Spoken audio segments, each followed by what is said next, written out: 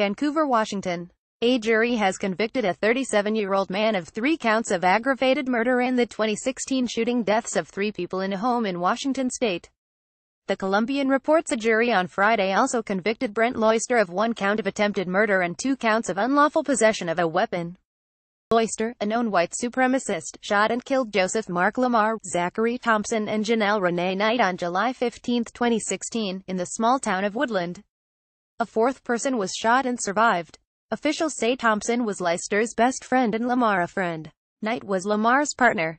Prosecutors say Luyster killed the 3 because he was upset about felony charges in a different case that might land him back in jail.